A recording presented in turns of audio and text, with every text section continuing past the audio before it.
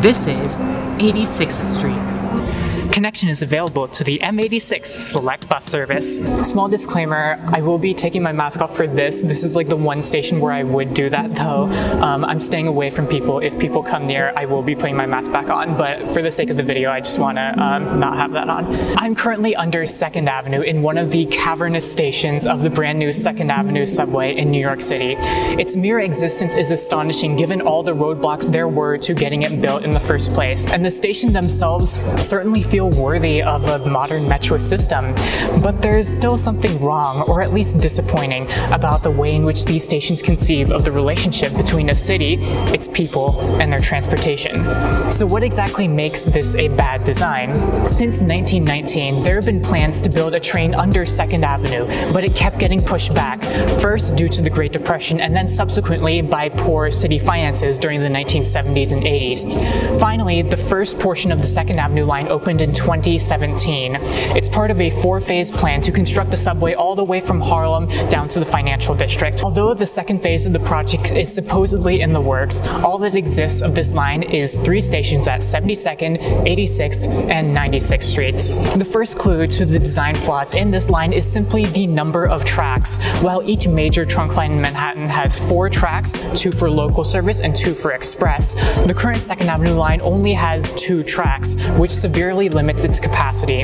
But why even have separate express tracks? As far as I can tell, this local express track layout is a very New York thing, and it means that not only can you increase the capacity on a line, but you can also add many more and much longer branches to increase the amount of areas served.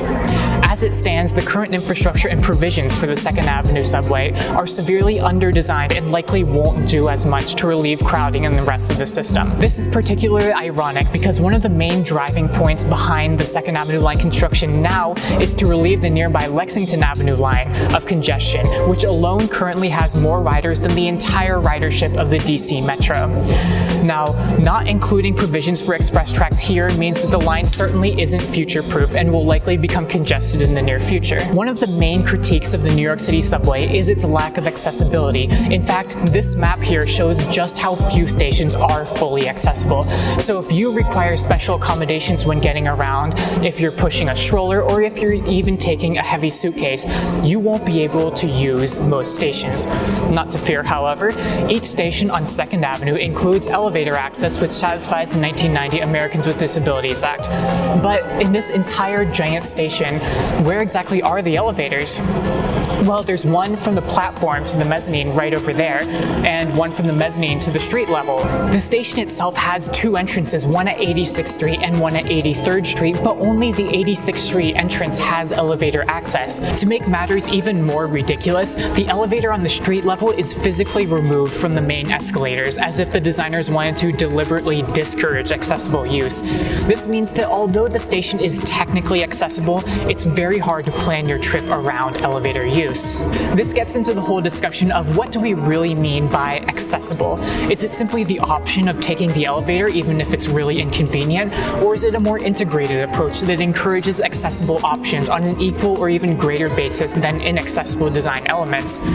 What about people who don't necessarily need wheelchair access but still get nauseous from the vertigo of such a long escalator in the station? What about people who feel overwhelmed in a busy cavernous tube like this? Regardless, it's definitely apparent that although the 2nd Avenue stations are technically accessible, they're far from truly accessible. In most other stations in the New York subway system, getting on the train is a very simple process. You find the entrance for the direction you're looking, you descend a short flight of stairs, you enter through the turnstiles, and you're immediately at the platform. This, combined with a 4 to 6 minute train interval, means that getting on the subway is often a very quick and simple process that doesn't take that much time away from your daily commute. Of course, there are plenty of irritatingly complicated stations that I could go on and on about, but the idea still stands that having trains run directly below the street means that it's much easier to access rapid transit. Here in New York, the plane of the subway and the plane of the street level are very interconnected due to their close proximity. It's why the MTA has signs that specify which entrance is on which side of the street.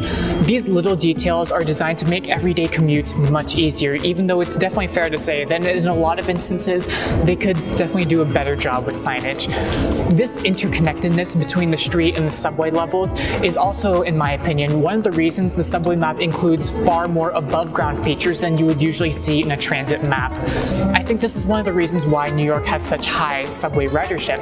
These deliberate design choices make it much more cognizant and aware for the people that the subway isn't way down underground, it's just right there.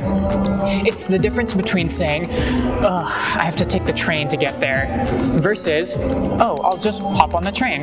And before someone types a stupid comment saying, oh, actually the subway is really annoying, the things that make the New York subway infuriating are more often than not long transfers, frequent delays, or inconsiderate passengers without masks.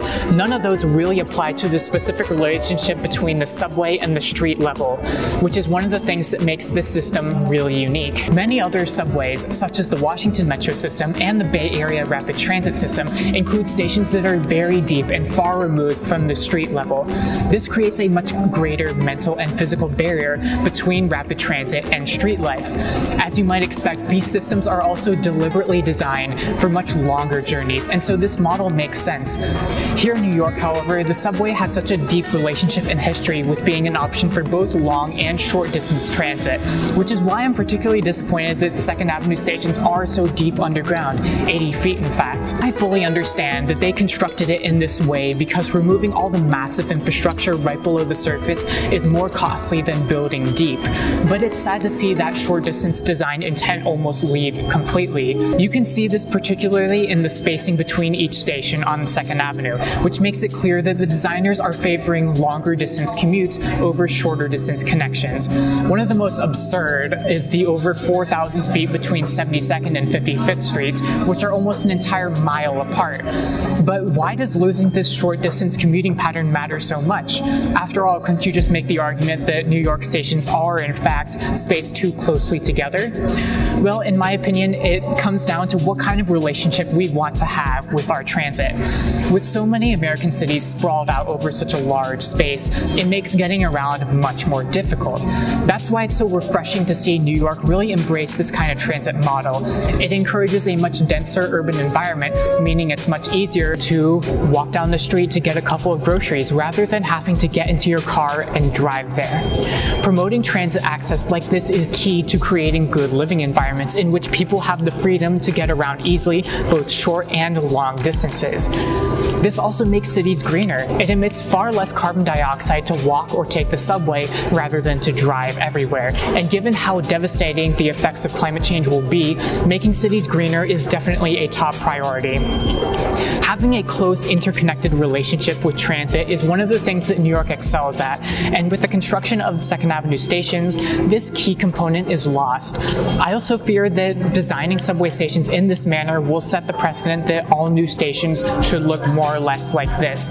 So while I'm glad that New York has at least seen some new growth with its transit system, I'm not convinced that Second Avenue stations are actually that good in their design. Thank you so much for watching this video. I hope you really liked it. If you like this video, please like, comment, subscribe, do all the things that YouTubers ask you to do. This feels very weird saying that out loud in the middle of a station, but anyways, merci pour avoir regardé et ça c'est tout.